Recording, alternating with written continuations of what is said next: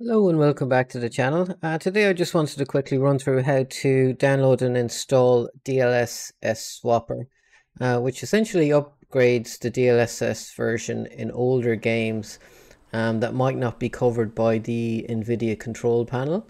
So just go into Google, DLSS Swapper. You will come upon this site here, download DLSS Swapper.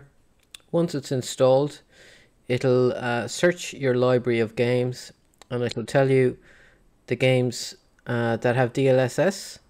Like for example, this one here does not have DLSS, so there's nothing we can do there.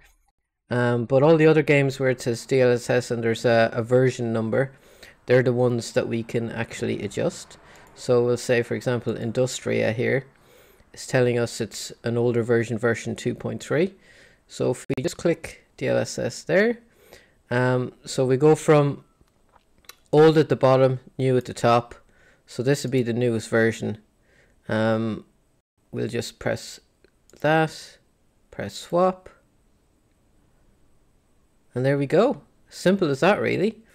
And then you just close that. So once you launch the game and you're using the DLSS settings, it will now be using the most recent up-to-date DLSS version, which is DLSS 4.